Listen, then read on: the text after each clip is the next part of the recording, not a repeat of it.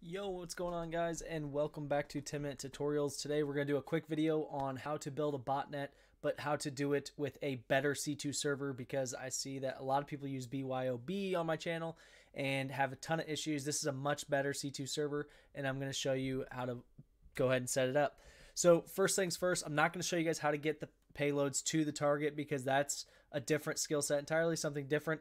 And also that is something that I'll probably do on a Patreon type thing, because that can be used more maliciously. This is simply how to set up Covenant, which is a free C2 server that is very, very good. So first things first, here's what the dashboard looks like. You can see that we can set up listeners. So here we would send a payload that sends back a shell to the listener, and then it captures it and moves on. Here you can see that you have different launchers. So to start grunts, this is very similar to BYOB, where you can send payloads. That's what these launchers are.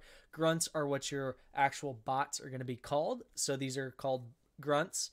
And you can see that you can have them do tasks. You can have graphs. You can actually have different users that can log into this. Here we can see I'm the only user currently. Themes, we can see that we can change it. So if we wanted to, we could change it to heathen mode, which is apparently just a darker color. So we'll just go back to it and we'll say, go ahead, can we select this one? No. So it's based on user probably. So anyway, you can see that's what's making my face look so red, is because it's so bright in my face right now. But anyway, so yeah, this is a really, really good C2 server, and I recommend this for a free version all day long. So now let's go ahead and start diving in. So first things first, you can see here is the Docker that is already running. If you guys don't have Docker installed or don't know how to use Docker, I don't recommend using the Docker method. You can actually go ahead if you want to, and I'll pull it up here, and you can install, this is the GitHub page. You can install it without Docker, and you can install it with .NET Core. So just download and install .NET Core the way they show you, and you can actually do it that way if you don't know how to use Docker. But I recommend Docker. It's much cleaner, much easier, and much more simple. So first things first, we'll go ahead and get to this page, and we'll go ahead and clear this out. So the first thing we need to do is obviously get Covenant, right? So we're going to do the git clone. So git clone, and you're just going to say recurse, because you want all the actual subdirectories, and you're going to say submodels, and then you're going to go into the website, which is https github. Now, none of this is going to work because I obviously already have it, but I want to keep this under 10 minutes. So, and then you say Covenant, okay? So there you go. That would be it. Now, on my machine, you'd have to sudo this, but here is the actual git clone, so on and so forth, okay? And then that would put you into this directory here, my home directory, which has Covenant right here. So then all you have to do is you have to cd into Covenant, and then you can see there's another Covenant. So we'd cd Covenant, and then from here, you're inside the Covenant directory, right? This is where they want you. So now what you're going to do, since you have Docker set up, is you're going to do a Docker, and then you're going to say build, and then tac T for the name of the build, and we're going to name it Covenant. Now you can name this whatever you want, but name it Covenant, right? And then you put that period there to end it. So here's the deal. I already have Covenant Docker build built, so I don't have to do anything. I can actually just go into it anytime I want, or I can stop it anytime I want, which is awesome. That's why I recommend Docker 100%. Like, so watch this. In this one here, in this terminal, you can see the last command I ran was just Docker start Covenant-AI.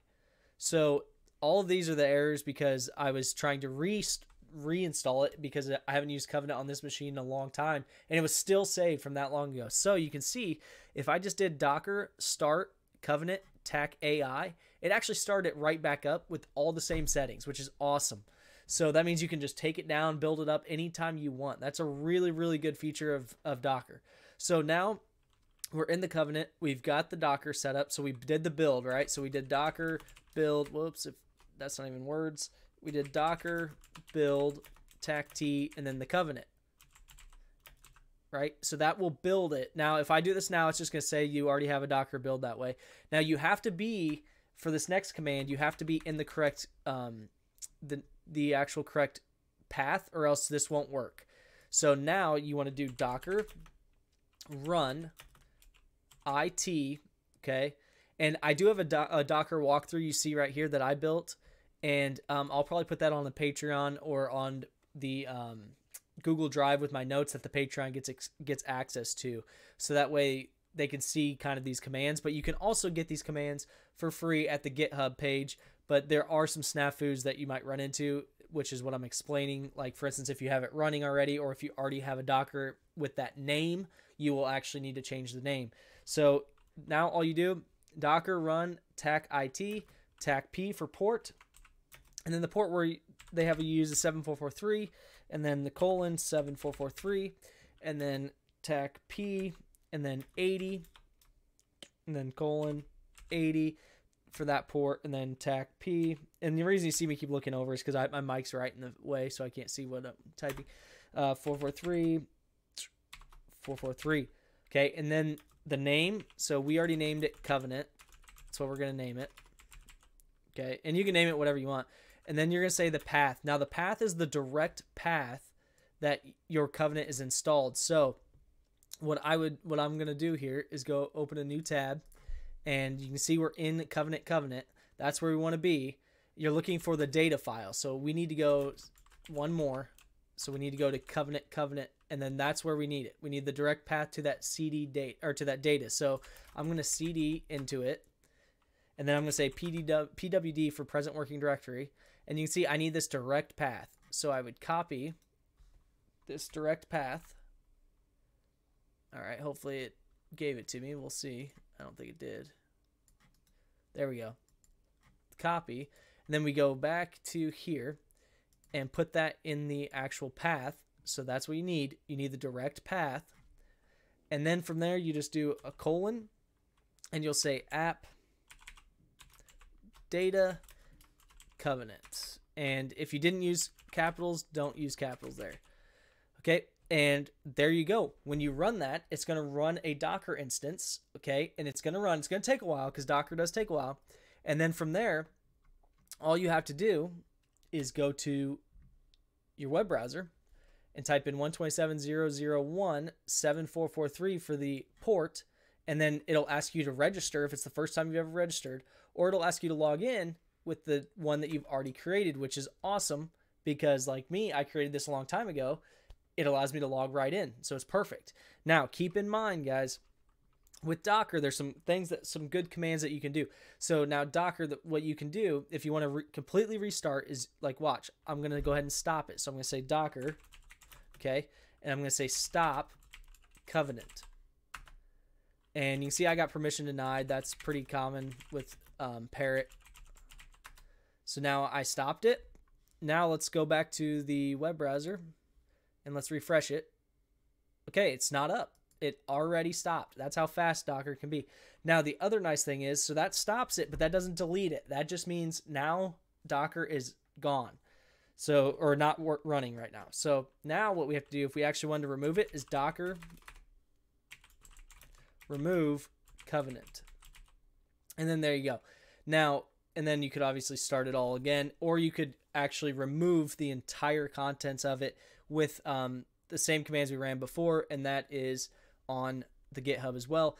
But I want to keep it short for you guys so that you guys understand this is a great C2 server. This is, in my opinion, the best free one out there. Armitage is decent too, but this is the best free one out there.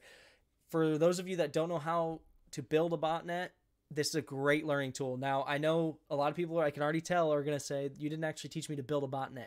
I did. You just, if you don't understand how with the information I just gave you, then that means you're not ready to quite build a botnet yet, probably, and need to do a little bit of research on C2 servers, because the botnet itself has some payloads in it. The C2 server itself does. So that's really nice to get them onto the systems. And then on top of it, the system itself is a really good UI for actually controlling those bots and controlling what they do.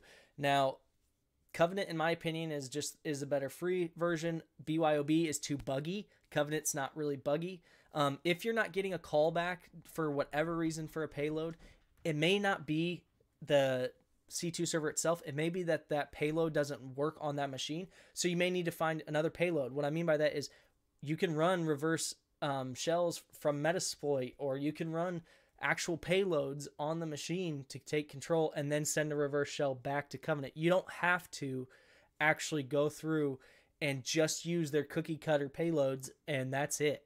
So keep that in mind, guys. I will show you guys how to get these onto machines on my Patreon and on my YouTube membership, but that's only because it's too risky just putting that much information out there. But there's a million ways to get it out there. You could get any payload that does a callback and set up on Covenant. So keep that in mind when you guys are doing this.